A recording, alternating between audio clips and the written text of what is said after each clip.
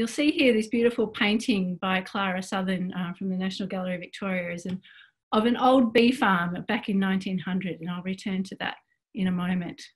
So what I want to cover, I just wanted to give you a snapshot right up front, which is that climate change adaptation is a very complex undertaking, as you'll be starting to really appreciate, I'm sure.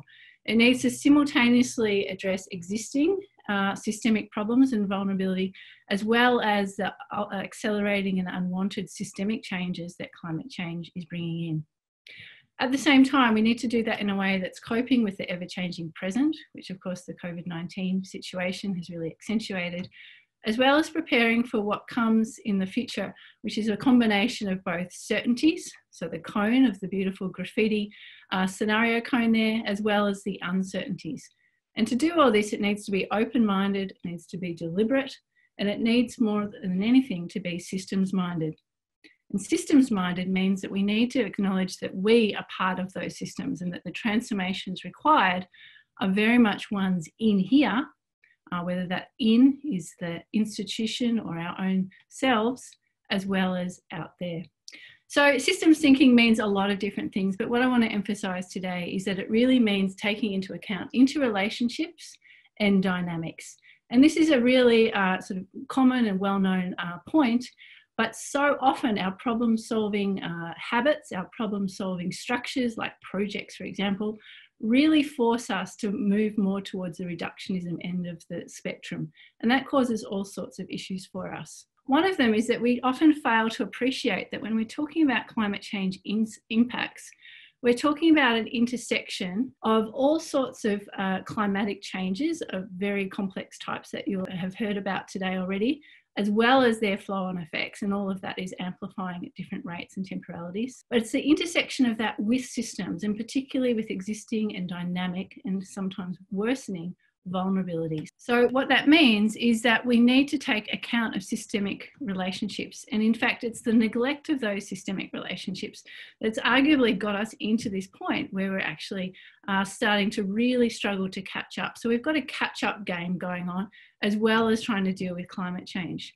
And it's sort of captured by the fact that we're now at a point where in agriculture, we're starting to talk about drone or robotic bees, which, you know, are kind of the epitome of where reductionist science can actually be extremely useful.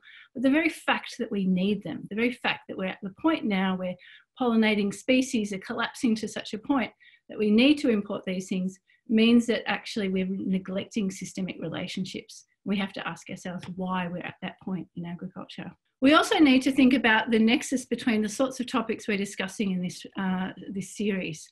So that includes those between water, agriculture and biodiversity, and there's a lot of really useful work on the nexus between food, water, energy, and the way that soil and biodiversity is inflected through all of that.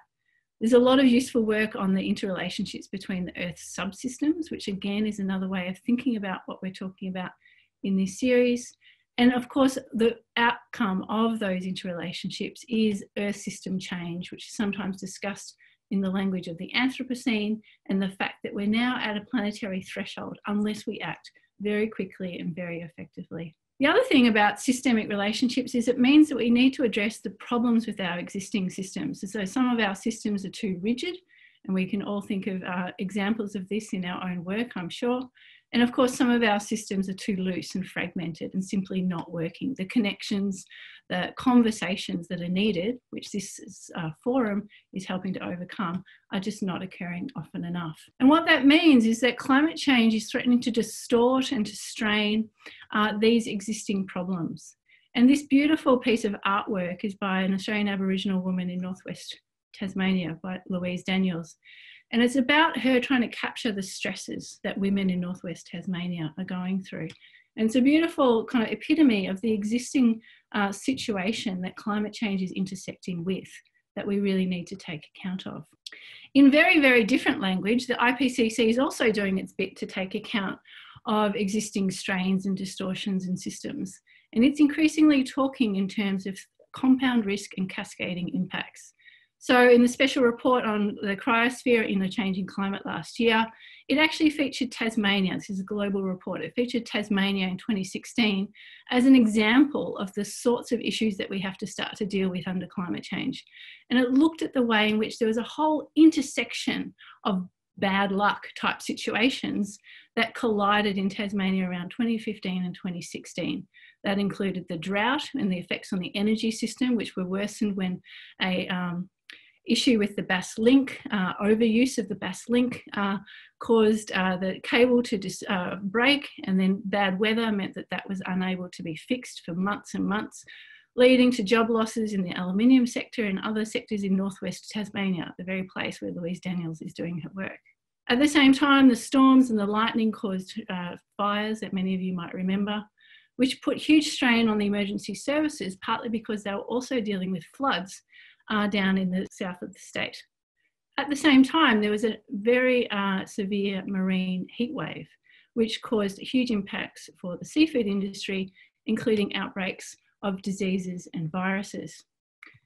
The topic of viruses, of course, brings us back to the present here in Melbourne in our lockdown situation, where we need to start to think about scenarios where these things do intersect, and increasingly scientists are starting to do that and think about what happens when you have climate hazard plus pandemic. So just to recap, when we come back to this, we need to look across that entire cone of scenarios sprayed there helpfully on this wall. We need to think about possible futures, both in terms of worst case scenarios, but also in terms of the preferable that are highlighted there with that black arrow.